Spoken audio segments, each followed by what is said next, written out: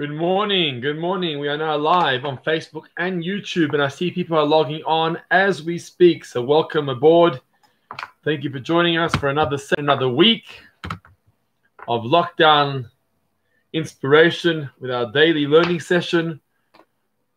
I love seeing those numbers tick up on Facebook, YouTube. You guys are fantastic. Loyal students you are.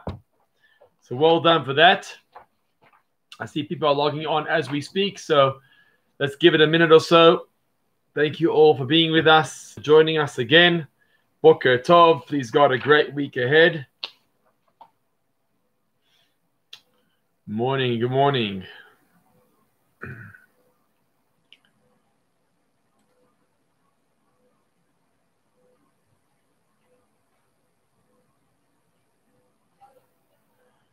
Okay, I see everyone's logging on.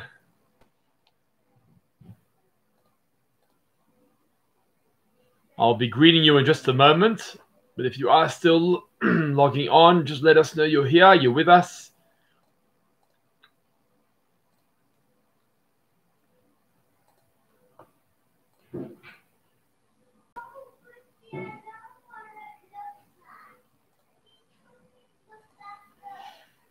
Okay, let me say hello. Who's here? Who's greeted us this morning? Okay. So very warm welcome to Jaime and Linda Drew, and Hack, Bernice Krause, David Ginsburg, Alina Dolovitz, Tracy Mindel. Thank you for that. Felicia Jenks, Shalom Trieger, Eleanor Kotkas. Thanks for that. That's all on Facebook. If you're still logging on, let us know you're here. Fantastic. And on YouTube, who do we have? Dennis Solomon, Sherilyn Diamond, Manfred Kalnick, Moritz Walken, Sega, Shirley Smith, and Daryl. I wish you guys long life after Daryl's loss of his mum. Wish you Arichos Yamim. And please God comfort for you and your family. Ian Clemenson and Stephen Herr. Yes, we'll learn in memory of your mother, Esther Bat Moshe. Also, Le'ilui Nishmat, in memory of the neshama of Daryl's mother. Daryl, maybe you'll post your mother's Hebrew names here for us to have her in mind during our learning today. Just posted there in the comments. I see people are still logging on as we're speaking. Where's our Cape Town contingent or Israel contingent? If anybody's logging on from overseas, let us know you're with us. We'd love to welcome you. Hi, Fager. Thank you to Esti for her share yesterday. Great. I'm happy you enjoyed it. Excellent. Miriam Bat Abba David. Good. Thanks, Daryl. Miriam Bat Abba David. We wish you a Richas Yamim, Neshama Shev and Aliyah, a spiritual elevation. Okay. I see people are here for another week. Here we are. Morning to one and all. So today's topic relates to the 9 days, but it also relates to the parasha we just read, Parashat Devarim, the first parasha of the new book of Deuteronomy of Devarim. And I came across something very, very interesting which I wanted to share with you this morning. As we know, the book of Deuteronomy of Devarim is pretty much a repeat where Moshe Rabbeinu goes back over the episodes that took place in the desert. It's called Mishnah Torah. Why is it Mishnah Torah? Because it's a second time round. So it's a second time round, and Moshe is repeating the story of the journey of the Jewish people. Thanks, Stephen Herr. Louise and Lionel Rubin, good to see you. Hi, Donna Lopez. Yeah, we are having a share. Thank God I have electricity. Oh, I'm grateful for that. That's for sure. Avra Walpert, Marlene Scher, good morning. Thank you. If you're just logging on, let us know. We've got over 35 viewers here this morning between Facebook and YouTube. So great to have you all here. Yeah, Marlene Scher, I got your message there at the bottom. Good morning, Rabbi. Thank you. Thank you, Marlene. Simchas, please go for everybody. So Moshe Rabbeinu is repeating. He's going over the stories of the Jewish people and their experiences. And one of the things he highlights in last week's Parshas Devarim, he highlights the episode of the spies. And he says that because of the episode of the spies, as a result, you are not going to go into the land of Israel. Moshe. Well, Moshe tells the Jewish people, you, the generation of the Meraglim, the generation of the spies, are not going to go into the land of Israel. In fact, you're all going to die, besides your children, right? The next generation are going to go in. But those who are part of the generation of the spies are not going to go into the land of Israel. And then he says, besides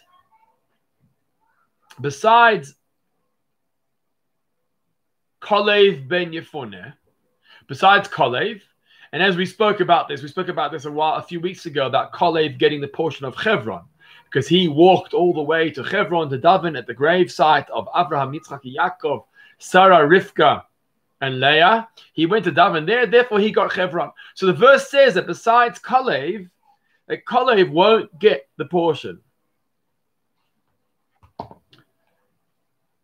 So Kalev will get the portion. The rest of the nation won't get the portion. Everyone else is going to die. That's Kalev. Now, one other person also was with Kalev. One other person also merited the same promise, and that was Yehoshua. Okay, that was Yehoshua. However, what's interesting in the Torah is when you read these verses, through the verses of Devarim, we're talking about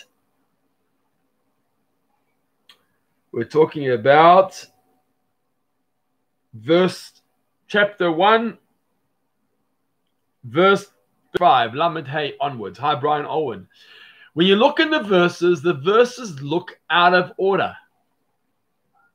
And we know that Torah can be out of order, but the out of orderness has to be justified.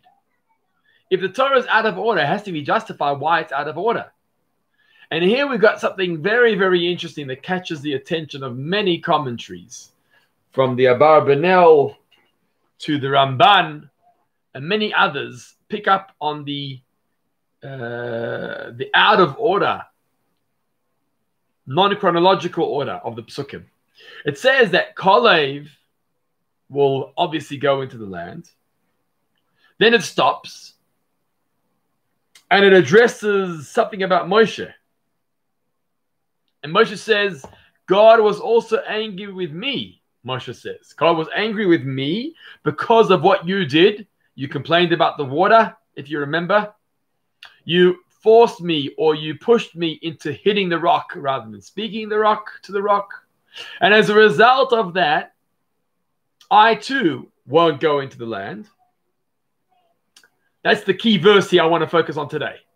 Moshe Rabbeinu is saying, in the middle of everything, he's talking about the spies, and he's talking about Kalev ben Yefuneh going into the land, and he's about to talk about Joshua going into the land too. But in between Kalev and Joshua, he stops and he says, but God was also upset with me because of what you had done. He was upset with me because of your complaining over the water and the fact that you pushed me to hit the rock rather than speak to the rock, and I too won't go into the land. And then he stops that again. And then he goes to say, and Yehoshua will also inherit the land like Kalev. So Kalev and Yehoshua will inherit the land. But Kalev is one verse. Yehoshua is 2 verses later. And what's the middle verse? Moshe Rabbeinu reflecting on what happened to him. That God was upset with me, and as a result, I won't go in, and neither will Aaron go in. The verses look very strange. The order here looks very, very strange. And the commentaries pick up on this. They say, what's going on? If you're talking about Kalev and Yehoshua being the only 2 people who are going to go into the land, and they're going to inherit the land, then talk about Kalev and Yehoshua. You know, talk about Kalev and Yehoshua being the ones to inherit the land. Why do you stop in between Caleb and Yehoshua, in between the 2 heroes of the story of the spies? You stop and you're discussing Moshe. You're discussing Moses and what happened to him. And it was a completely different episode. It had nothing to do with the spies. What is that verse doing there in between the 2 phrases? Before I elaborate on the question, I'm going to stop here for a second, and I'm going to welcome you all here for coming online with us. We've got over close to 40 viewers. There's close to 40 viewers online right now between Facebook and YouTube. So thank you for joining us. If you're just logging on, maybe put a comment in the comments box. Say hello, a greeting, a good morning, or a question if you have one. We'd be happy to hear your questions too.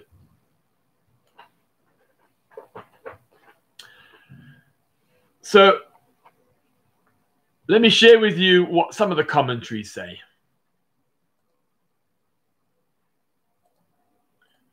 Some of the commentaries tell us that Moshe Rabbeinu was punished not only because of hitting the rock, which is revolutionary. Because we all know, if you ask us all, right, simply speaking, why was Moshe punished and why is Moshe not going to the land? We would all respond. What would we respond? Because he hit the rock. That's the famous story, because he hit the rock. Comes along the commentaries. Hi, Ronnie Kotkas. Good morning on YouTube. Come along the commentaries, and the commentaries tell us that here in the book of Devarim we see an insight. Moshe Rabbeinu fit this verse in. God fit this verse in to teach us something that we didn't know yet.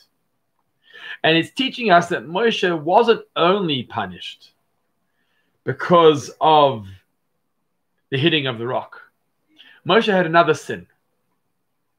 And that was being part of the story of the spies. It's unbelievable. The Or HaChaim HaKodesh says this, the Abarbanel says this, the Ramban Nachmanides hints to this. They say that Moshe also was punished because of the sin of the spies. And that's why this verse was inserted into the discussion. Oh, good. Brian Owen says a leader needs to be responsible for the actions of the people. Absolutely. But what's mind-boggling is it doesn't say this anywhere in the Torah. It doesn't say anywhere in the Torah that Moshe Rabbeinu was punished because of the spies. This is an insight that comes from the commentaries on Parshas Devarim when they notice this one verse that sticks out, this verse that seems to be random in this topic, is coming to teach us that Moshe had something, Moshe had something to do with the sin of the spies. And he too was punished for this sin. What did he do wrong? What did Moshe Rabbeinu do wrong? And why should he be punished for it? Right? That's a fair question. What did Moshe do wrong and why should he be punished for it? So there are two answers for what Moshe could have done wrong. Number one, as Brian says correctly, a leader is responsible for the actions of the people. If the people fail, the leader fails. That's the bottom line. If the people fail, the leader fails. We have that.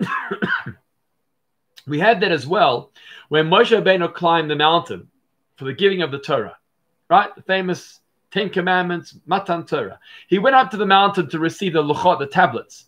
And by the time he came back, the Jewish people were now serving the idol. God says to him, go down. In other words, Moshe, get off the mountain. Why should Moshe get off the mountain? Okay, it happens to be that the 40 days and 40 nights were coming to an end. But the verse says, get off the mountain.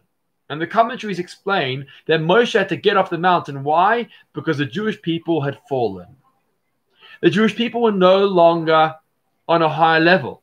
And because they weren't on a high level, you, Moshe, don't deserve to be on a high level either. Because the whole reason why you're a leader of Klal Yisrael, the Jewish people, and the whole reason why you're standing on the mountain for the receiving of the luchot is because you represent them.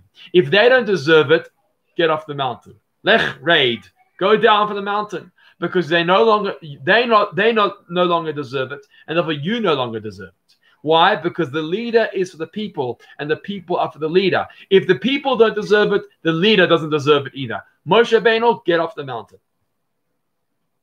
And this explains one thing that went wrong. Moshe Rabbeinu was responsible for the spies, and if they botched up and they went wrong, And the entire people complained about the Meraglim and the spies, saying the commentaries, Moshe Rabbeinu is part of that sin of the spies.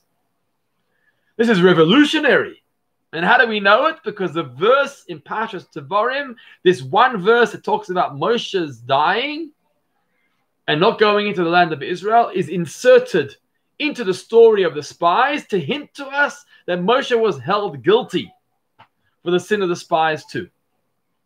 And if they're not going to go in, Moshe's not going in either.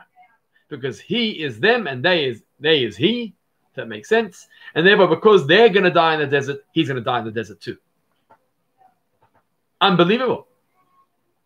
By the way, this one commentary explains that Moshe was dying because of a combination of sins. In other words, one sin on its own wasn't sufficient. I'll get back to that point in a moment. Let me just highlight one other area that went wrong with Moshe and the spies. Is that we know that the wording was, God said to Moshe, Shlach lecha. Shlach lecha anashim. That was the terminology. And the commentaries explain, what do you mean Shlach lecha, send for yourself? What do you mean send for yourself? Basically, God was telling Moshe, it's your choice. If you want to send in spies into the land of Israel, that's okay, but it's your choice. You got to take responsibility for this. You can't, I'm not going to tell you to do it. Don't say you sent in spies because God said so. I'm not saying so at all. Moshe Rabbeinu says God says to Moshe, I'm not telling you to send in the spies. If you want to send in the spies, you can send in the spies. That's your choice, but you got to take responsibility for it. And so this is another explanation of why Moshe was held guilty for the sin of the spies, is because he instigated it. Shlach lecha, Moshe Rabbeinu did it himself. He sent the spies in. And because he sent the spies in, he is therefore held guilty for the mistake of the spies. So there's two aspects here which the commentaries point out on of why God held Moshe guilty for the sin of the spies. One explanation is because he instigated it. Shlach lecha, Moshe Rabbeinu was the one that took responsibility when he took it upon himself to send in the spies. He did it himself, and therefore he took responsibility for it. That's one explanation. Another explanation is that Moshe is dependent on the people. It's not so much the fact that he instigated it. It's that he is dependent on the people. And if the people go wrong, then he has no right to deserve better. If the people go wrong, get off the mountain, Moshe. If the people die in the desert, you're also going to die in the desert because you are responsible for their actions. So there's two aspects here that the commentaries highlight as reasons why Moshe was held guilty for the sin of the spies. But nonetheless, if we take this approach, we got to take the approach that Moshe was held guilty for two sins, and that's why he didn't go into the land.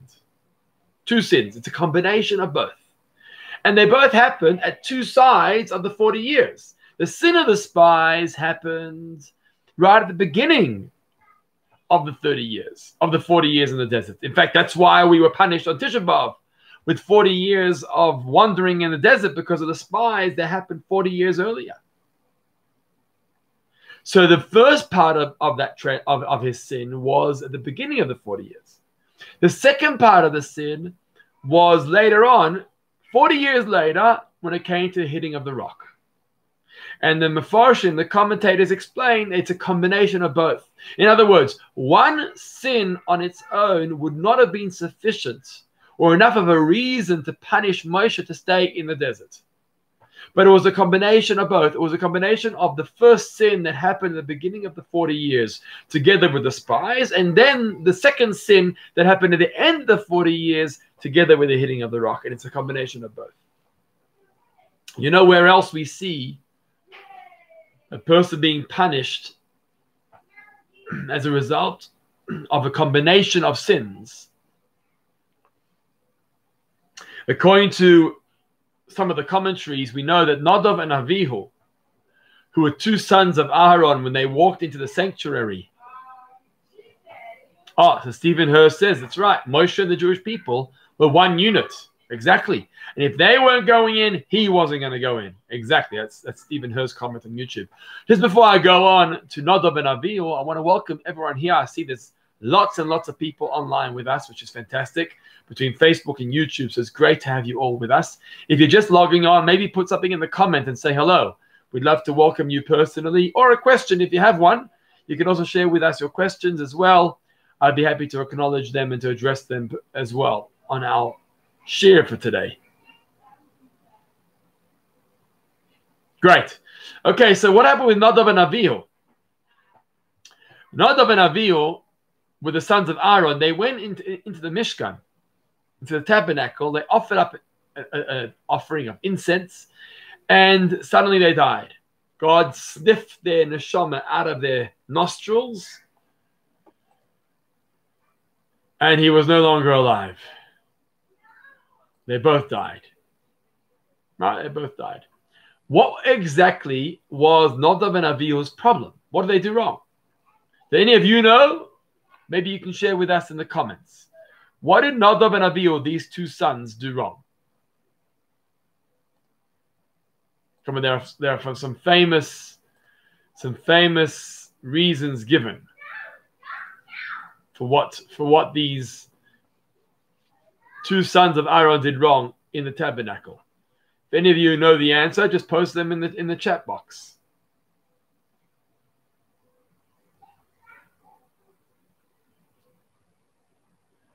Let us know, let us know. Otherwise, I'll share it with you.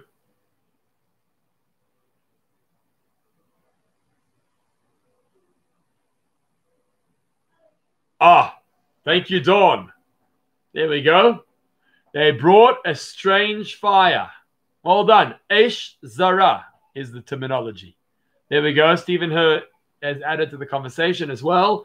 Esh Zara, it's a strange fire. Good. That was Nadav and Avihu. Anyone know other reasons given for Nadav and Avihu's death? There are other opinions. So if you know the other opinions, why don't you share them?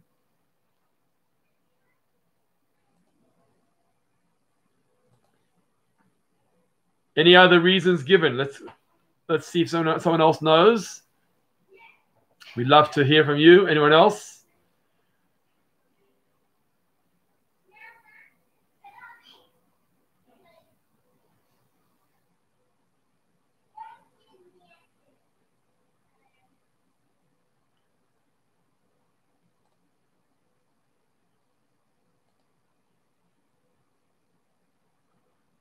Okay.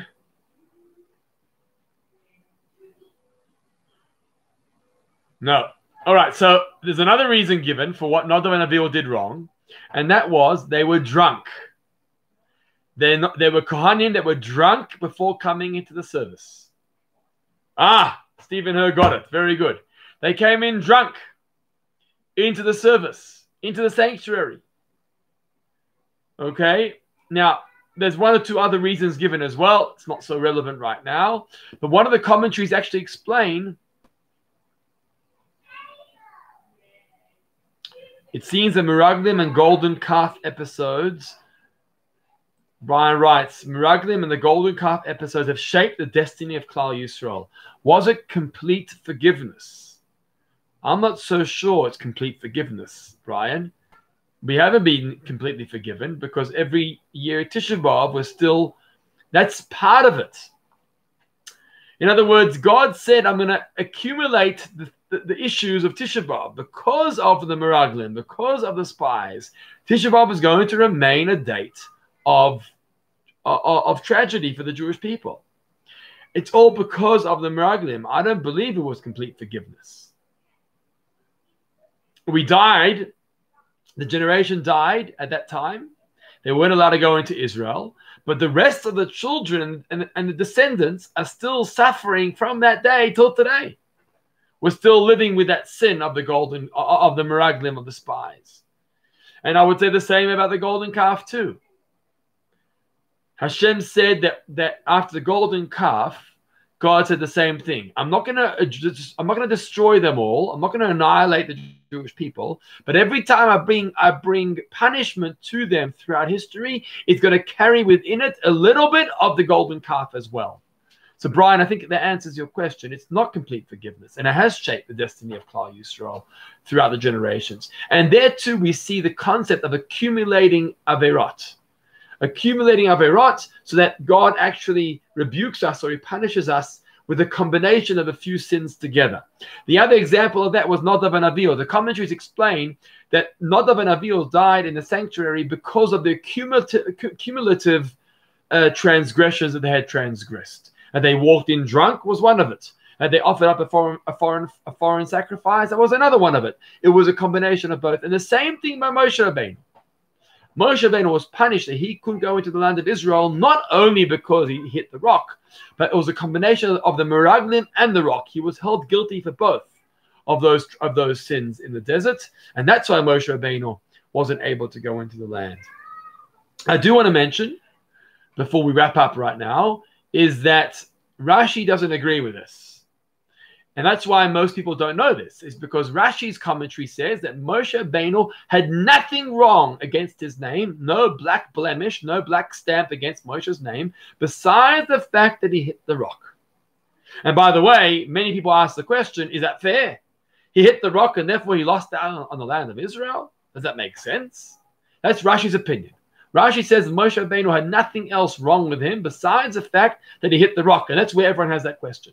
Well, and we'll leave Rashi's opinion for now. But according to the other commentaries that I've shared with you today, that Barbanel and others, Moshe actually had accumulative sins. One was being part of the sin of the spies, and one was hitting the rock. And this explains why Moshe's punishment was very severe, but it was equal to everyone else in that generation. Everyone in that generation, because they were involved in the sin of the spies, they died. No one else was going to go into Israel. If we believe that Moshe was part of that too, it sort of makes sense that this was his transgression. This was his sin, and therefore this is his punishment, that he's going to remain in the desert and not go into the land of Israel. So hopefully that gives you a bit of insight. It's 11 o'clock. We've got to wrap up. Thank you all for joining. I just want to mention that tonight we have a fantastic program online on Zoom. It's called From the Rapper to the Rabbi. We'll be learning we'll be shared a fantastic story tonight. So if you want to join us, you're more than welcome to. The direct link for the show is sidshul.coza/rapper. If you put that into your URL, into your internet connection, you'll be able to join us 8 o'clock this evening. We look forward to having you online with us then. Have a wonderful day ahead. Keep safe, keep sane, keep spiritual, and take care. We'll see you back here tomorrow morning, 10:30 a.m. on Facebook Live, YouTube Live. Have a wonderful day. Thank you.